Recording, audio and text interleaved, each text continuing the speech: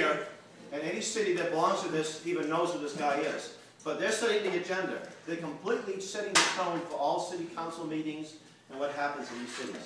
And I live in Boston as one of those examples. Now, I've been traveling all for the last 6 months. This is my full-time job, and it's not my job to go into city halls and town halls, but it's something I might do as time permits. I will visit towns that belong to ICLEI, towns and cities, looking for evidence. In some cases, it's awfully easy to find. The town of Dedham, it abuts Boston. It goes back to the 1600s, a lot of history there. The first canal in the country, Sacco and Vanzetti were tried in the courthouse there and found guilty. A lot of good things happen. Dedham pottery. And it's sort of a conservative, somewhat Democrat, blue-collar conservative, some nice homes. There's some unsustainable homes. And you find, by the way, most of the ICLEA towns are wealthy towns where people live in, 100,000 square feet of housing, 2 pools and 5 garages, okay? They don't realize that they're just, destroying themselves. But what happened is Massachusetts passed the Green Communities Act 2 or 3 years ago. And if your town or city joins this, it goes by the guidelines, including joining the ICLEI. State of Massachusetts is encouraging people to violate the Constitution. We will give you taxpayers' money to help you implement it. Towns are going broke all over the country. They can't print money like the feds do.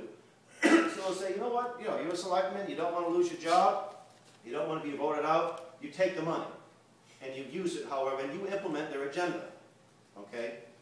Green companies only will build, right? What's that term they use? A green company can only... For the benefit corporation? Benefit corporation, yes. I'll remember by the 3rd or 4th time I'll get it back down pat, right? They're building a green school in Dedham now, right? Benefit corporation, a company that built that, right? And by the way, can you imagine, it's bad enough bribing people, with your money. I want to get a better position. But they're being bribed with our money. And what are they doing with it? They're just taking your freedoms away. And I went to the selectmen in this town. They'd never heard of Agenda 21. The town manager, and most of them are coming into the town managers too. The unelected town manager. And unaccountable. We're all familiar with the term Soviet. A Soviet council is a group of unelected people that run. Well, this is what this is, folks. It's a Soviet council. We have one in Washington. Here is the town of Newburyport, right about a colonial town on the north shore of Boston. They only got $155,000. We have some people in Newburyport that want to go to court over this, what they're trying to do, what things they're trying to implement there, and I'm helping them with advice, and hopefully we get some of this thrown out. Greenfield, another example. They got a little bit more. They got a lot of money. Greenfield is really into Agenda 21 there. This is the town of Marshfield. Marshfield is a town that my people pioneered in the 1640s, right? You went into town hall, and it's all this greenscaper. You have to buy a compost pile, not pile, but I mean a compost bin. But we don't know how to compost. We live in Vermont. We don't know how to compost things, right? I tell you what we should put in that compost pile is copies of Agenda 21. That'd be the first thing I put in my compost pile.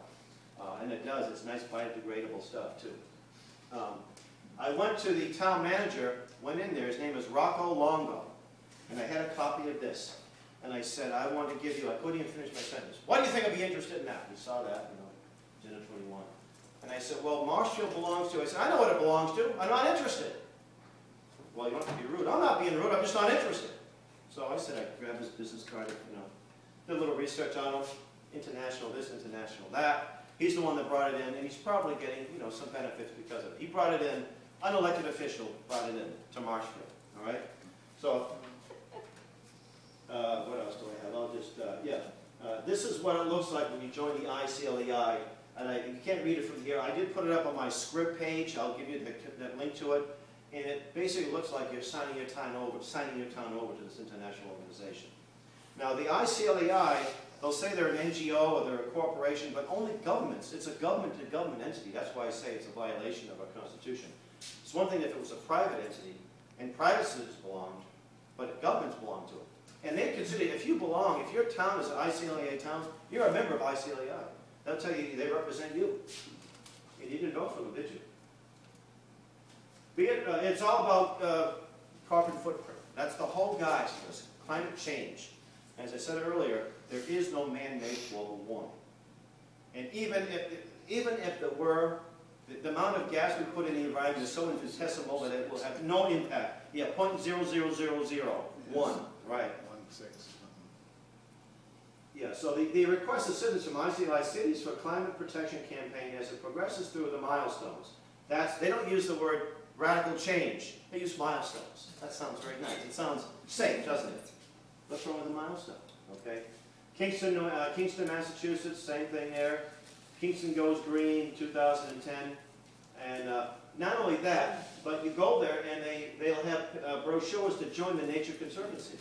That is the NGO. And do you see there to join, you go to your town halls, the application to join the John Birch Society? What about, you see any information against Agenda 21? Well, why not? That's my challenge to you. These town halls belong to whom? Sustainable Rutland? Not just Sustainable Rutland. What you see here is, this is Wellesley, Massachusetts. Same, you got a big display of Rachel Carson's book, Silent Spring. You know, if we have to ban DDT or the world's going to come to an end. Well, DDT was banned, and what happened? Millions of people have gotten malaria, and some of them died. But thanks to the CORE, Congress of Racial Equality, we met these folks, Henry, we met Roy Innes, we met the trench doctor, and I wish I could remember his name, Paul Resno, I think it is. He testified in some of these countries in Africa, and they are bringing DDT back. You know, so it's a relatively safe thing that saves lots of lives. And these are black people, and I said part of this is to population control. Sub-Saharan Africa has really no population explosion problem, but most of the UN population programs are centered in Sub-Saharan Africa. So, and they call us racists because, you know, they're the racists, they're the elitists. Green campaign. Oh, yeah, this was in Indiana, Indianapolis, Indiana. They don't belong to ICLEI, but they have an office, the mayor's office of sustainability. It was downtown. The lady was passing out these little coloring books. I picked one up, and it was a nice young lady. I said, "Have you ever heard of Agenda 21?" I had no idea. I'm always carrying stuff around with me. I handed her a few things, and this is geared towards elementary school. And everything in there is good advice, by the way. I'm not saying that what they're saying is wrong, but they're trying to condition children to accept this.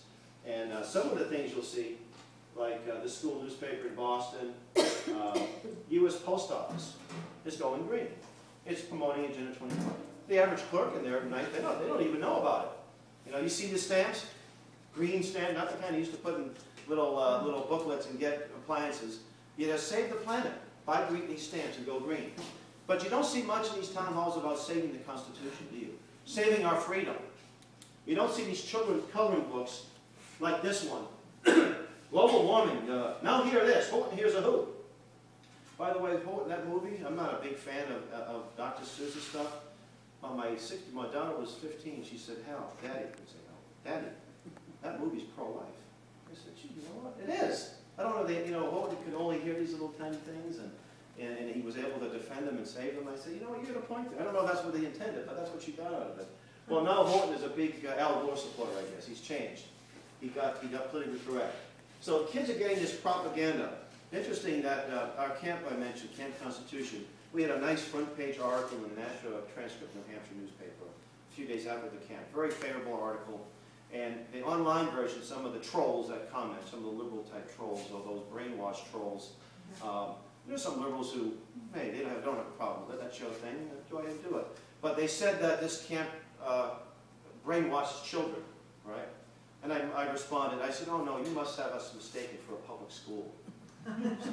This is the kind of stuff they get in public schools, and it's really in their face. It's hardcore stuff. It's pervasive. Businesses, corporations, construction companies. Here's an example of one. Proud to be one of New England's leading green contractors since 1905. How come they only put this on maybe the last couple of years? Because they want to be a benefit corporation and get that contract. I doubt that Mr. Consigli or whoever is the CEO even knows anything about this. He just wants to get the contract. He's got a payroll to make. Solarize Massachusetts. Everyone's going solar, right? Like my mother did 50 years ago with a clothesline. Like you folks are up the street here with your solar panels. What's the old saying? Solar's all right, but nukes do it all night. And